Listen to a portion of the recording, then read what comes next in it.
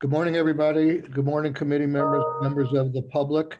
We're going to start this morning revisiting a couple of bills that were introduced last session that were follow-up to gubernatorial vetoes on minimum wage and paid leave. And as I mentioned to the committee on minimum wage, I think we all realize that most people would exceed even the $15 that's proposed in this bill. I think it's 24.25 and 24.25. But my hope on this one is just to get the statutory level up at that parallels what the minimum wage is sort of out there in the real world. So when the inflationary figure kicks in each year, that won't be meaningless. And on paid leave, those that fell one vote short. It's a complex program administratively. It may be hard to reach the finish line in the short session we have left, but I think the need has been really demonstrated by COVID. So some states have done paid leave bills. Some have done just sick leave kind of bills for a few days, like we have for 5 days in the state of Vermont, and they've expanded that, and some of them have isolated just for COVID. But I'm going to let Damien has done. I thank Damien a lot for doing the research he has done. It's not exhaustive at this point, but it's enough to get a conversation going, I think. So, Damien, if you can walk us through the minimum wage bill that was put in last year, and there may be some dates that need to be tweaked there or amounts, but I think it's pretty straightforward. Okay, great. Is it all right if I share my screen with everyone? Yes. Okay, great. Is it do we also, Damien, have this posted? Is it possible for Scott to post it for the public too? I mean, for people. It's on our committee page. Okay, great. If you go to bills, it's under I haven't looked at documents today. Go right. to bills in committee. Is it S.52? It is S.52. I just pulled it up on the screen here. Yep, it's under your name. I got it. Okay. Thanks. So this bill, well, for the record, Damian Leonard, Legislative Counsel. This bill picks up next January and continues the increases that have been occurring. So under current law, we'd switch over to an inflationary increase next January, which is capped at 5%. And it's based on the increase in the consumer price index for Vermont for the 12 months preceding this coming September 1st. So this would replace that for the next couple of years with an increase on January 1 of 2023 to $13.35. In 2024, the minimum wage would go to $14.15, and then in 2025, it would go to $15, and then it would revert to the 5% or CPI, whichever is lower, increase each January 1st. Damien, could you refresh our memory? I'm sorry if I'm putting you on the spot here, but the history of this issue, I remember a $15 minimum wage bill that I think was vetoed, and then even the one that's in law now that goes to $12.55, I think that was also vetoed, but was overridden. I'm trying to remember if that is accurate, and the one that was vetoed that went to $15, if I'm right in those facts, and when did it go to $15 by that particular bill? Let me go back. I thought it was 23. I think the original proposal was $15 by 2023. I think Senator Clarkson is correct. I'm going back. Let's just see here. But I don't think that $15 by 2023 ever passed the legislature, because the House had objections to that. Yep. So the Right, which we worked really hard on, and then we ended up compromising at the getting us forward to 1250. right. So what happened here is the Senate sent a proposal of amendment. So the original bill that passed the Senate on S.23 would have gone to $15 on January 1, 2024. Oh, sorry. And that's okay. And then the House sent back a proposal of amendment that would have slowed down the increase by allowing for a 2.25 times the CPI increase each year until it reached $15, and then reverting to the CPI increase. And I believe at the time, before we had the pandemic related inflation that we're dealing with right now, the projection was that that was going to be like 2025 or 2026. I can't remember the specifics on that. And then the House and the Senate compromised at the beginning of 2020 on the current proposal, which goes to 1255, or which went to 1255 this past January 1st. That proposal was vetoed by the governor, and it was overridden in the House on a vote of 100 to 49, and it was overridden in the Senate on a vote of 24 to 6 in February of 2020. Okay. So the Senate version, so there was only one veto that was overridden, and the Senate version of that bill had been $15 by 20. It would have been two more steps as opposed to the 3 steps that's in S.52. Yeah, it would have been 2 more steps, and it would have gotten there 2 years from now. Okay. And I can't remember if the biennium before that we had a minimum wage bill that made it to the finish line and was vetoed. And that may be the 2023 proposal that Senator Clarkson is remembering. Mm-hmm. And I would just have to look back to see if we actually had something that made it across the line that year. That's good. So is there anything else in this bill? What is the inflationary increase in law presently? It's the greater or lesser of something? It's the lesser of the CPI or 5%. So right now, with inflation being above 5%, we would be capped at 5%.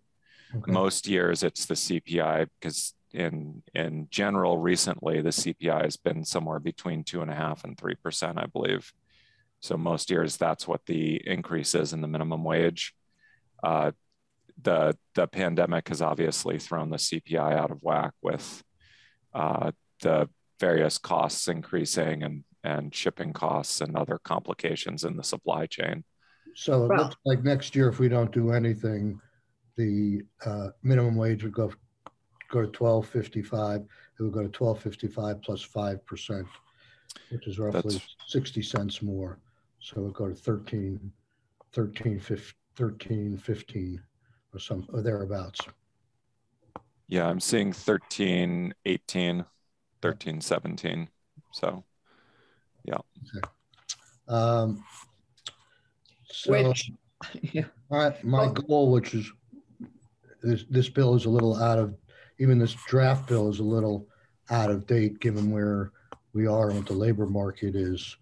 Well, that's one thing that I would wonder is whether or not either DOL or even JFO could perhaps tell us what is for all practical purposes, the prevailing minimum wage today. In other words, what's the distribution of people who are even at the low end of the minimum wage? And I suspect it's not really high, right? But I don't know. Well, they're coming in on another bill this morning, but we started to ask them about this last week. But I think for today's purpose, this is just an introduction. And I would just say my gut Bill tells me, but I agree that we need to hear from, see if we can get some numbers to back it up, is that instead of having this go to $15 in 3 years, I would probably, my own personal desire would have it either go there in 1 year or 2 years, and then let the inflation kick in. But it is dependent in significant part on the numbers we hear from Matt Barowitz and others. So unless people have further thoughts, we could go on to paid leave. Sure. And I'm going to move very quickly on this bill because it is a 57-page bill. Okay, before we move off this, may I just ask a brief question? I'm sorry, I didn't see your hand. I'm sorry. Damien, and I suppose we could also do this research, but I'd be just curious, given what's happened to wages across the country. I mean, we're not the only state that's going through this as we emerge from the pandemic and have such a severe labor shortage. Would you be kind enough to find out or maybe you already know what other states are doing in regards to the minimum wage, given where we are with the market advancing it so fast? I mean, just like the cost of gas. I mean, last year it was like roughly $2.50 at this time, and now it's roughly $3.50. I mean, it's amazing that it's gone up. Everything has gone up so substantially. So I know wages across the country have gone up. Are states responding to that and then doing what we would hope to be doing, setting at least a floor, reestablishing the floor? I don't know off the top of my head. I do know that there have been some other minimum wage bills that have passed since we last looked at this issue, or that have taken effect at the very least.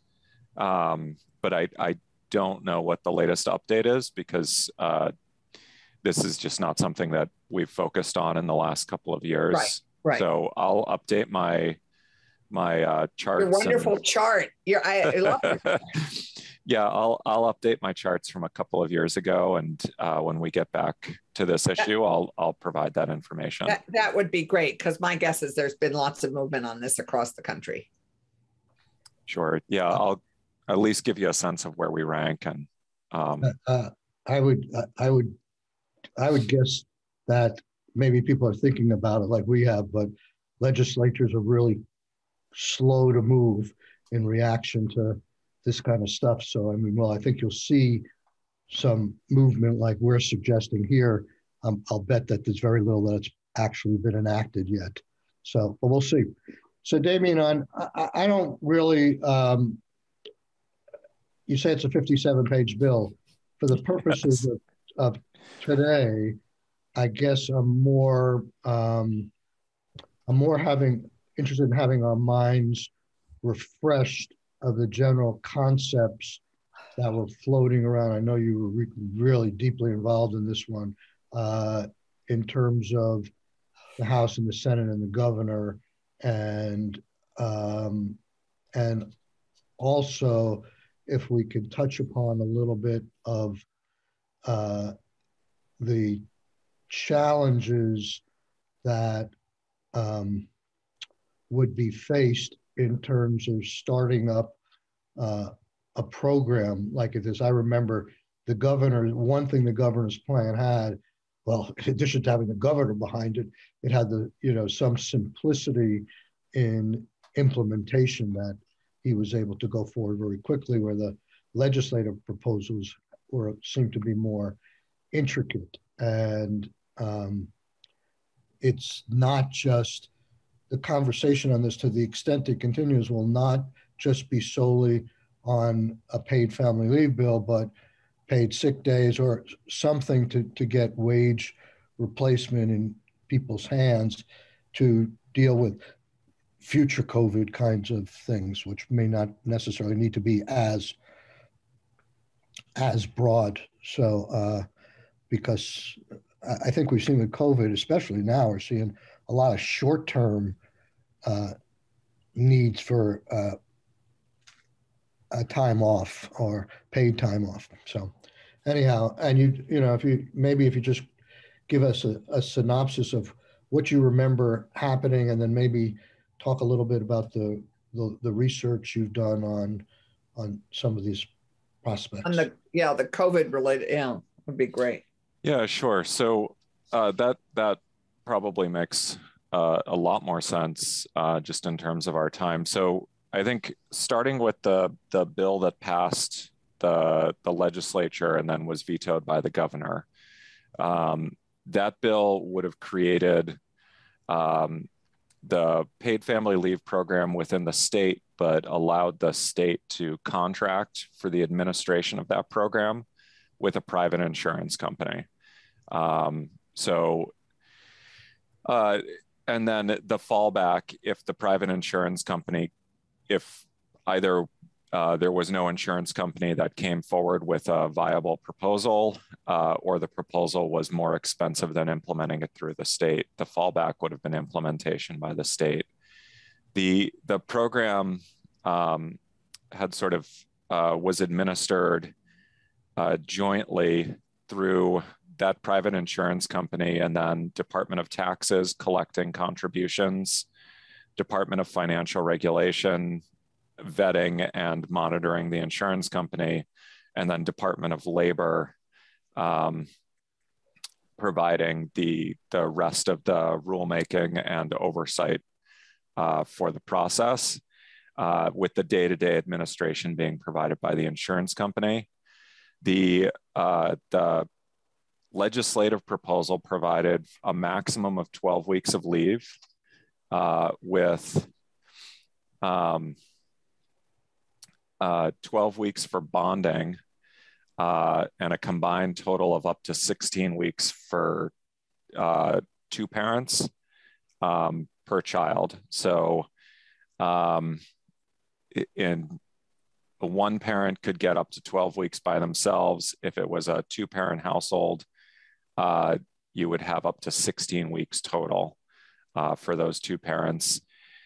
8 weeks to care for a family member under that bill, although that was reduced to 6 weeks if it was a sibling or a grandparent. And then employees could voluntarily enroll in medical leave coverage for themselves, which would provide them with 6 weeks of leave. So in the context of the current COVID situation, you are essentially looking at 8 weeks to care for a family member, or 6 weeks to care for yourself. So that would have covered, the 2 weeks that people typically miss with COVID. What it didn't cover was quarantine, which is something that, speaking of other states, is something that a number of other states added to their existing paid sick leave laws if they had them.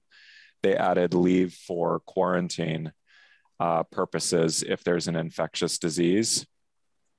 The governor's plan provided for 6 weeks of leave, if I'm remembering correctly, and it was 6 weeks for each of the qualifying causes. So bonding, your own medical needs, caring for a family member, and then that also added exigencies related to a family member who's in the military. So deployment, if the family member comes back injured, things related to that, so that you can also take paid time off from work related to those military needs. And that program was, as Senator Brock said, voluntary. So the idea was that the state employees would all be enrolled in it to provide a core group of people paying premiums into the plan. And then other employers could enroll their employees in the plan. And there was also discussion of potentially allowing individuals to enroll in the plan at some point. So that plan there, though, would have been entirely administered by a private insurance company.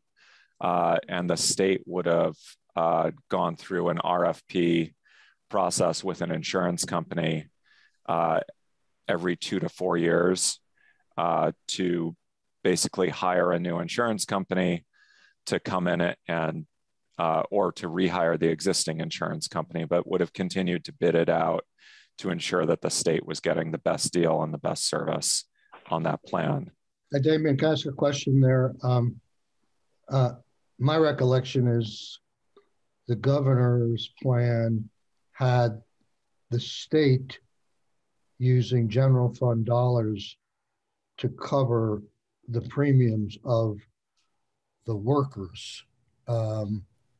And I don't know how much money was projected for that, but you said something about it's voluntary for the state employees. Why wouldn't the state sorry, that was a misstatement there. It's the state employees were all automatically enrolled in it, and then it was voluntary for other private employers to join.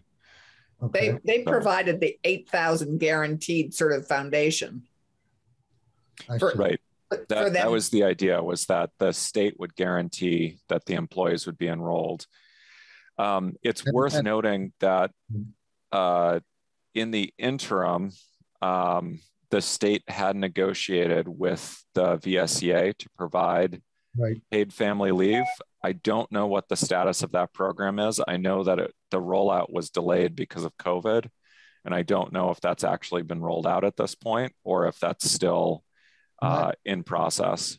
I was just about to ask about that. My understanding is that in the contract negotiations, there was an escape clause that if the program didn't go forward, it would translate into an add-on pay increase of a small percentage. And somehow the state I don't know how it came to pass, but somehow the state employees liked the pay increase more than the paid leave benefit, and they took that. And now, unless you take it back from them, I don't know where the money would be to pay for the state employees at this point. I think that's the status.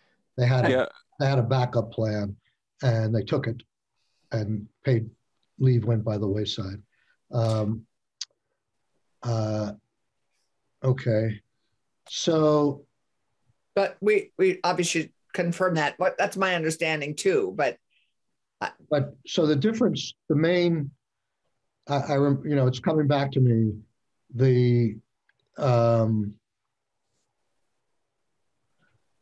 Under the legislative plans, to my chagrin, because I know some states have the employers paying for it and other states have 50-50 contributions. The bills that passed the legislature had the employees paying the full freight of the paid leave insurance. But because it was a universal plan, everybody had contributions deducted from their paycheck. It turns out that it was, by all accounts, it was a lot smaller than people would have guessed in the first instance. But the difference and the problem that the legislature had with the governor's plan is that while it offered some semblance of paid leave, it required a conscious choice by the individual to join up. And history told us that it was going to become pretty expensive very quickly because so few people would join up. So in some ways, we needed the mandate of everybody doing it. So it sounds,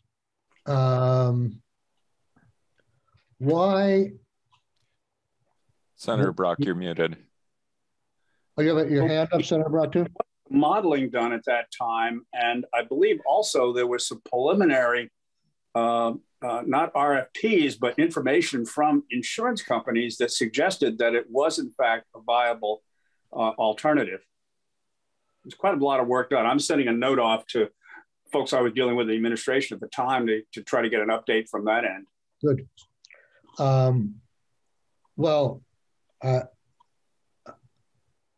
You're talking about the governor's plan was viable to the extent you had the core base of 8,000 people. That's correct. Now that, if that changes, that could, clearly.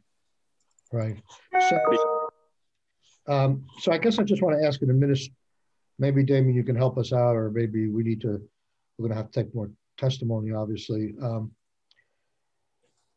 I just walked away from that experience, in addition to having a lot of scars on my back, with the feeling that what was being offered by the legislature, suggested by the legislature, was more administratively difficult, a longer rollout time, and the administration's plan seemed to be more turnkey and ready to go.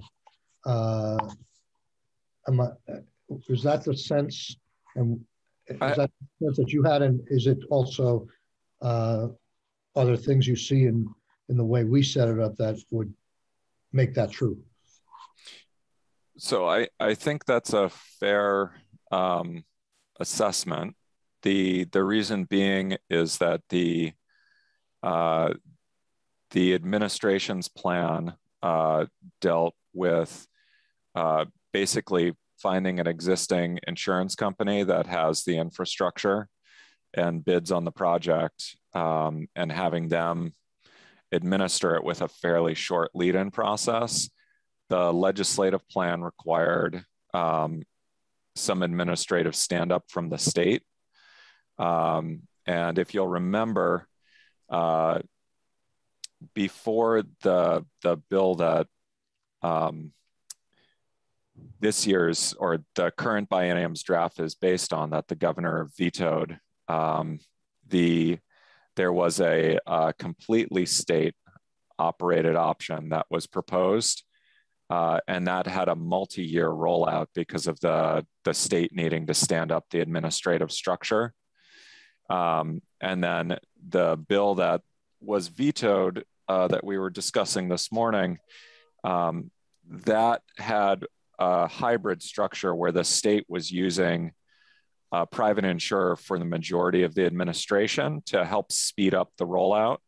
But the state still had some structure in place, the tax collection with the tax department and so forth. And the reason for that was so that the state had the option of taking over administration at some point in the future.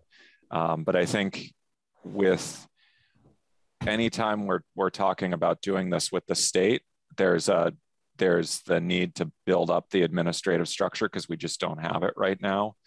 And the other states that have done this have opted to go that route, or at least that I'm aware of. But they've all had a lead time of 2 to 3 years as they put together their administrative framework to collect taxes, to collect applications for the benefit, and to administer the benefit going forward. So there's definitely a trade-off between those options. So you're right, though, that the private setup is more turnkey just because those companies theoretically at least have the administrative framework ready to go, or able to stand it up quickly because they can base it on their existing processes. I remember, could you maybe for late next week or something, could you pull together some of the charts from the past year on the costing out the program that the legislature passed? And maybe there's stuff as Senator Brock has already reached out, but also just the history, because I'm wondering if it's possible to use, might be possible to use ARPA dollars for a portion of this. At least people are taking time off for COVID. So the complication with ARPA dollars is we can't do it for an ongoing benefit. No, but maybe we could use it to get it set up. That's what I was thinking. If you do a short-term benefit that's tailored to COVID, then it's a permissible use. What we can't do is a longer-term benefit program that's tailored to sort of broader purposes. Right. But I was thinking that maybe my understanding for COVID is you can use money. You have to obligate it by the end of 24, but it has to be spent by 26. So for 4 or 5 years, we could establish a seed a program and then maybe turn it over to employee paid, but it has a lot of people who have experienced the benefit. We get some cost projections, and then it transitions to another funding source. But this could jump start it. I just don't know how. I seem to remember, for some reason, the figure in my mind is around 30 million for what passed the legislature. The House had a more expensive one because they wanted to include illness of the individual as well. Right. Well, we did too, ideally. Ideally, but we didn't. So, but anyhow, so if you can get those numbers, and maybe we'll take this up again. And you're just asking. Onto that, Damien, because you had done this work of what we could do to supplement the federal family leave program. And this could be, we could maybe use ARPA dollars to do that as a supplement and a bridge for that time too. Right. So there is what other states have done. And so it's important to note that the federal sick leave and paid emergency paid leave, both of those programs have expired at this point. They expired in September. Right. But what other states have done is they've supplemented their existing paid sick time laws. And then in at least one case, they've basically used the ARPA dollars to reimburse employers for the cost of providing the sick leave. So Maryland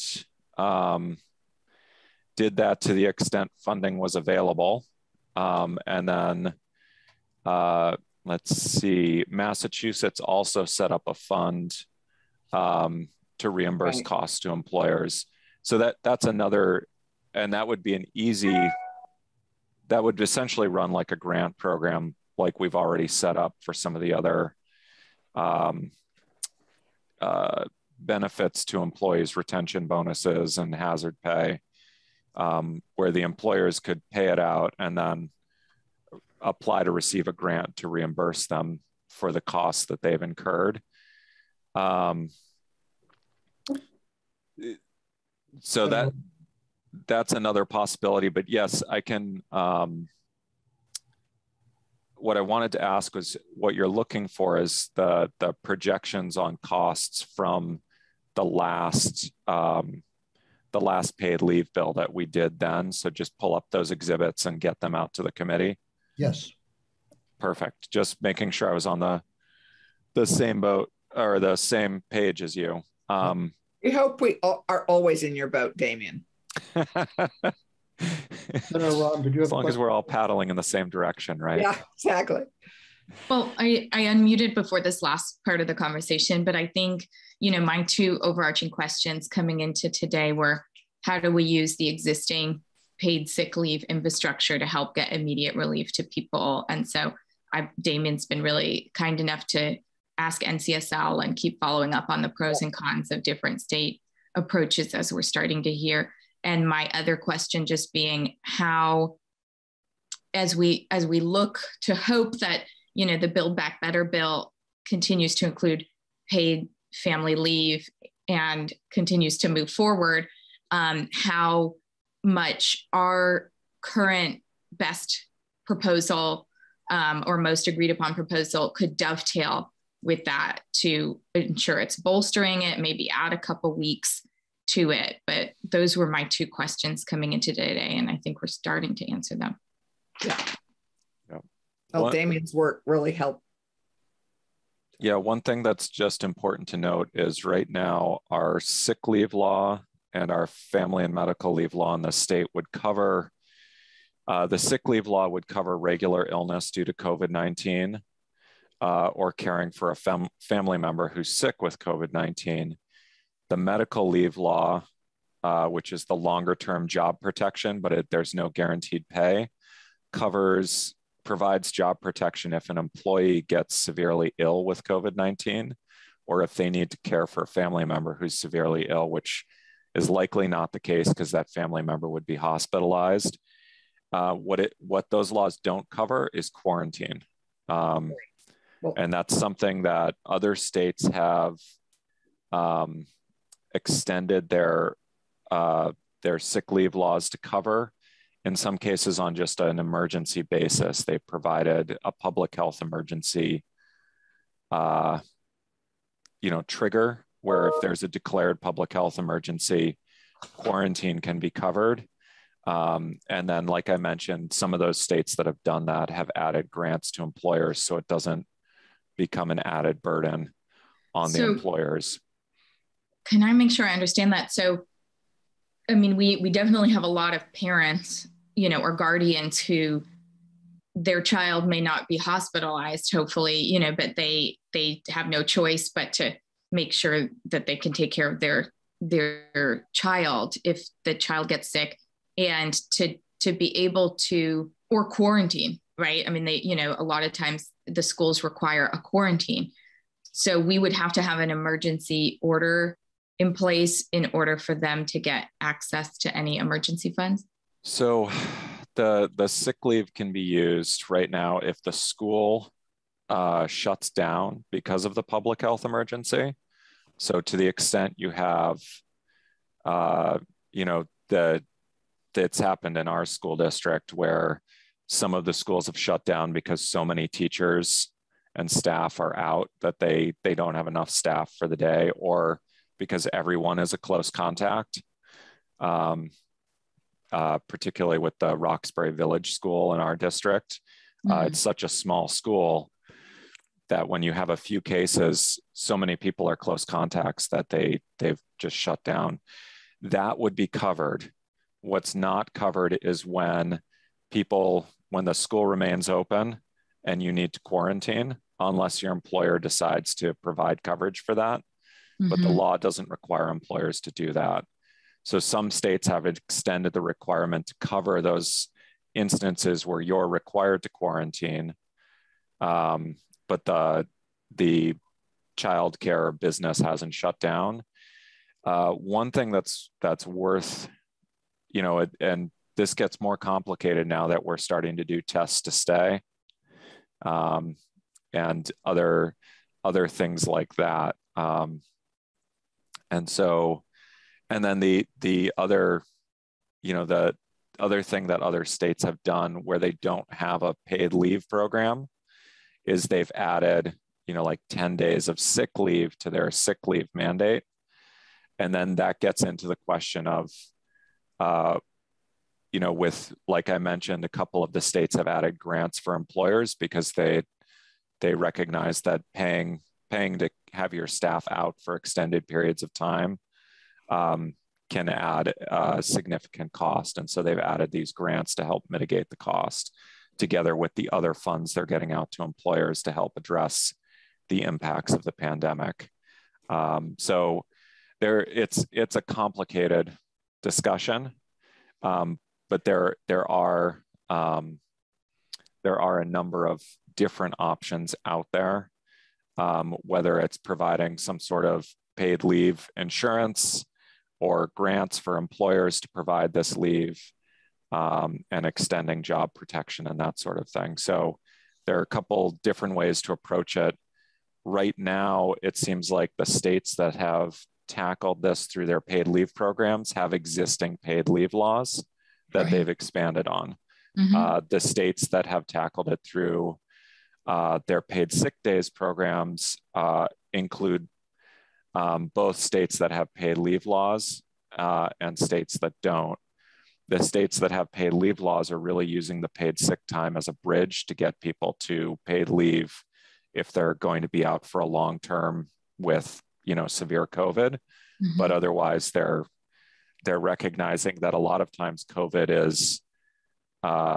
is not long term enough to qualify you for the long term paid sick leave. So New York and California are two states that have a paid leave law, where they've enhanced their paid sick time to address instances where people are out for 5 days or 6 days but not for 3 or 4 weeks. Yeah. So it gets very complicated as we start to dig into the nuances, but I'm happy to send out the costing information. And I can, I've shared with at least 3 members of the committee here who have asked questions about this, and I can put together a summary that can be posted to the committee's webpage of the information I've shared on what other states are doing. No, it's been very helpful, both with workers' comp, UI, and these paid leave, sick day options. Yeah, NCSL has been a huge help in getting this information together. Senator Rahm. Oh, thank you. One remaining question I have is, we can't be the only state where child cares and early learning centers as a business are really suffering because of what's happening, having to shut down, possibly foregoing revenue. Are other states looking at how to help those centers stay open and afloat, and keep paying their staff when they have to deal with so many cycles of shutting down? I imagine that they are, but I don't know what's being done on that. My colleague, Katie McGlynn, might know more about that.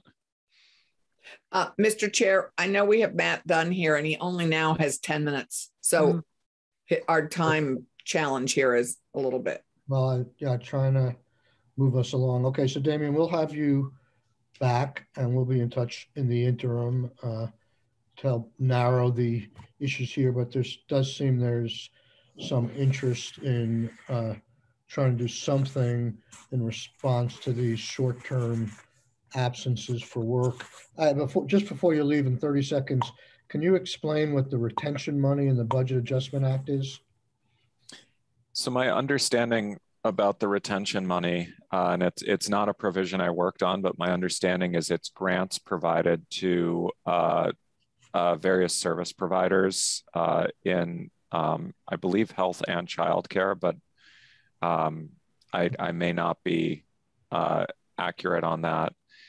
But it's money provided to service providers, similar to the way we did hazard pay. Yeah. But the service providers have a little more discretion in how they use that money to retain staff.